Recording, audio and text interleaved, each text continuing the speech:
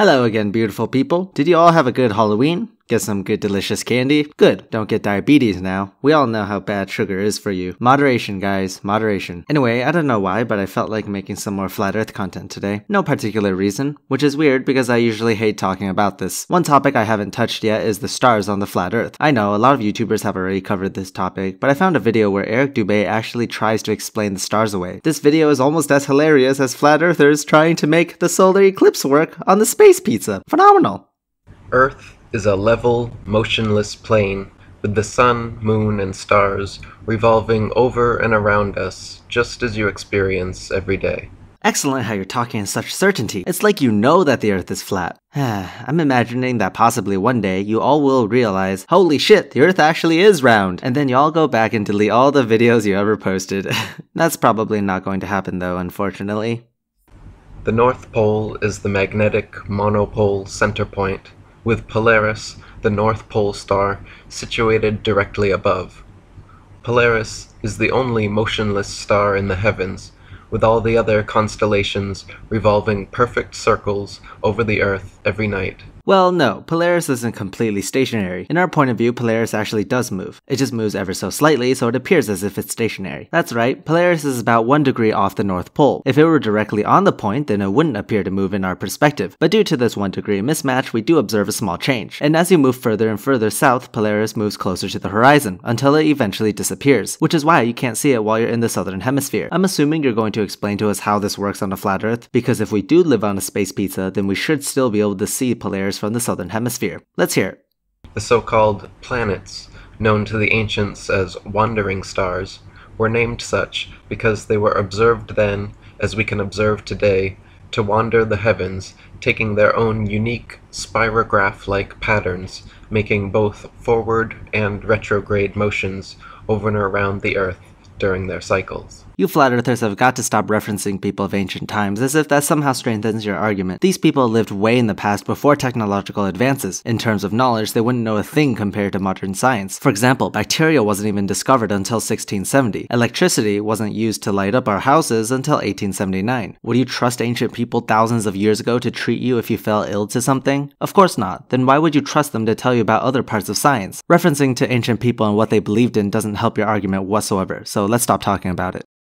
Meanwhile, the fixed stars were named such because they were observed then, as we can observe today, to stay fixed in their constellation patterns, never changing their relative positions. If Earth was truly a tilting, wobbling, spinning space ball, rotating 1,000 miles per hour on its axis, revolving 67,000 miles per hour around the sun, spiraling 500,000 miles per hour around the galaxy, and shooting off several million more miles per hour through the universe, the star patterns would never look the same 2 nights in a row, let alone be fixed in exactly the same constellations for thousands upon thousands of years. The problem with your argument right now is the fact that you don't understand this model of the universe. There are 2 points to be made here. First of all, while yes, the Earth is moving along with the solar system at a very high velocity through space, the stars are also moving too. See, in any galaxy, stars don't just move however they want to. You don't see stars moving in all directions like gas particles in the air. No, stars move in generally the same pattern around the center of the galaxy they are a part of. About half the galaxies rotate clockwise, while the other half counterclockwise. The direction in which the Milky Way rotates is dependent on your perspective, since there is no up or down in space. Either way, it is always in the same direction, and that applies to the stars within that galaxy. While the solar system is rotating around the center of the Milky Way, so are the other stars, in the same direction. This is why constellations appear to be in the same place every night, even after thousands of years. While yes, we are moving, so are they. But that's not to say they move in the same rate as us, which they don't. And this brings me to my second point. Constellations aren't always in the exact same spot. Like Polaris, they move ever so slightly. It's just difficult to notice without using the proper tools. But they do move. Astronomers have actually mapped this out, and the distance of many stars have been calculated to move ever so slightly over the course of a few thousand years, such as Sirius. In fact, there's a term for this, called proper motion, which is a measurement for the observed changes in star positions in our perspective, using the solar system and other distant stars for comparison. And the reason these stars and constellations don't move much is simply due to the sheer size of the galaxy and how far away these stars are. If something is extremely far away, movement from our end isn't going to change much in terms of its relative observed position in our point of view. And this brings me to a question I have for you flat earthers. What exactly is the reason on your model that stars and constellations move slightly in the night sky after a period of time?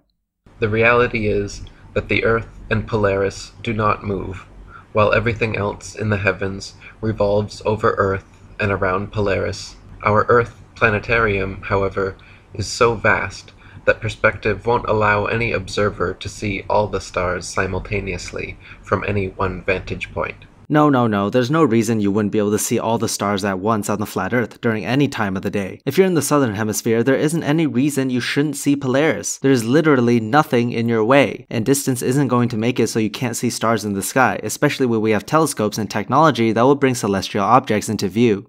Facing north, the stars turn counterclockwise from right to left. Facing south, they turn clockwise from left to right.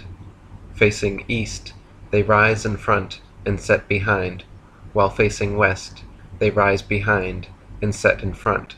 Two things. First of all, on a flat Earth, there wouldn't be any settings of any stars. There isn't ever a point in which they would fall below the horizon. To be below the horizon, the stars would have to be fucking below the flat Earth plane. How else would the land physically cover any star, or any parts of the sun for that matter? Don't give me that perspective bullshit. It's obvious you guys don't know anything about perspective, or how light works whatsoever. For the land to cover up something, and for that thing to be setting below the horizon, it would have to be physically behind it, which means on the flat Earth, it would be underneath the plane. Second of all, you are being extremely vague in your description of the star's movement, but I can still understand it. Ignoring the rising and setting bullshit, I can see you are giving us the perspective of the star's movements when facing certain directions. But if you could tell us which position the observer is when describing the movement of stars, that would be more helpful. Because guess what? It's different in the southern hemisphere. While the stars do indeed rotate counterclockwise at the North Pole, they rotate clockwise in the South Pole. And that's the point we're always trying to drill into your heads. On your flat Earth model in the South Pole, stars would move in a motion around the north side, curving away from the south side. But that's not what we see. In the southern hemisphere, stars rotate clockwise around the South Pole. This makes perfect sense if the Earth were a ball, since there is a point of axis on the north and also the south. And due to the rotation of the Earth, rotation is counterclockwise in the north and clockwise in the south. So now tell me, how exactly do you explain this on the flat Earth?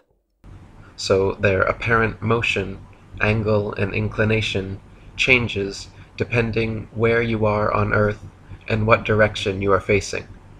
But their actual movement is always east to west. Yes, they are indeed always east to west, but please explain the second pivot point we see that stars revolve around, clockwise around the South Pole.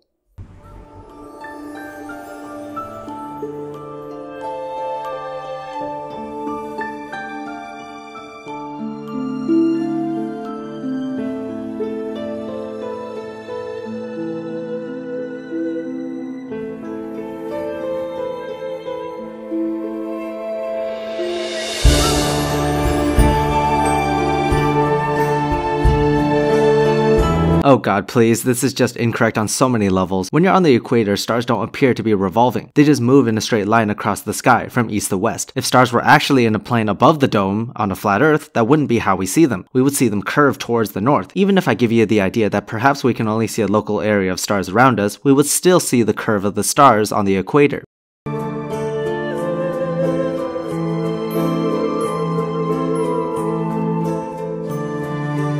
Nope, that shadowy area in your diagram would not be beyond the horizon. Nope, you could just look forwards and you'll see everything there. We need to talk more about the horizon. It seems that you flat earthers just don't get it. This next part is pretty long, so I'm gonna let the clip roll a bit before I make a response.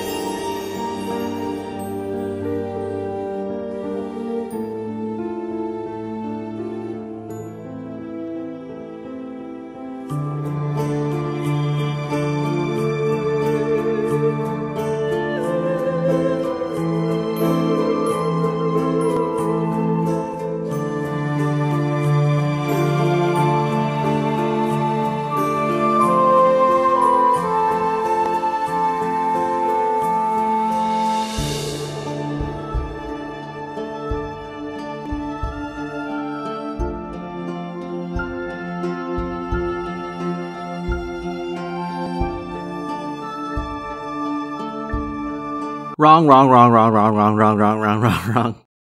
Wrong. Ignoring the fact that your sky horizon concept is absolute nonsense, even if the red lines here move in and out of the sky horizon, it still wouldn't explain why it curves towards the second circle. This diagram itself is showing that it still has a center point at the North Pole. There's no reason it would curve away from it. The next diagram here makes even less sense, and is more of what you would see on a ball Earth. The red lines here should never be touching or entering the ground at all. This even contradicts your previous drawing where these red lines don't touch the Earth. Finally, even if the horizon is flat, whatever the fuck that means, the path of the star wouldn't curve downwards toward the south no matter how much perspective you apply here. They should always be curving towards the north even if there is a dome altering the viewpoint of a sky perspective. But even so, you have yet to address the most fundamental question of all. When you are in the southern hemisphere, you can actually see this, quote, second circle that you are trying to debunk. Yep, you can see the stars revolve around it just like the North Pole, the only difference being that they rotate clockwise instead of counterclockwise. So far, you are only claiming that the stars appear to rotate around a second pivot point. But what happens if we actually show you that this point exists? Please answer that question. Anyway, I'm tired, so this video is ending here. Thank you to Fireshard for being the top patron this month. I'll see you next week. Don't eat too much candy, okay?